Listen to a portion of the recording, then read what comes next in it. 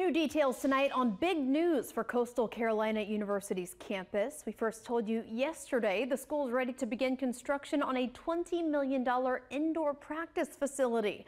But we're told it will not only benefit its football players, but all of their students. WNBF News reporter Ashley Listrom joins us now live from campus. So Ashley, tell us what makes this facility so special? Rachel, this facility is so special because it's CCU's largest donor-funded project yet. And today, students told me that they think this will be a great addition to their growing campus.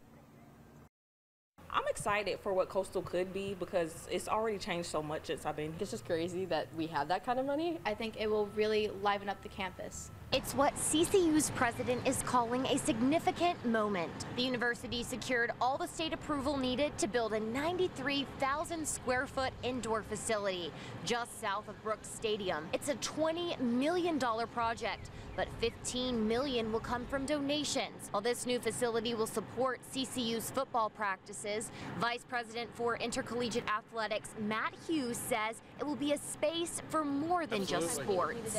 This is a facility that will be multi-use. We'll be able to utilize it for commencements, other events that maybe take place in our stadium. Hughes says they're proud of this facility for many reasons. Our facility will have no impact on student tuition or student fees.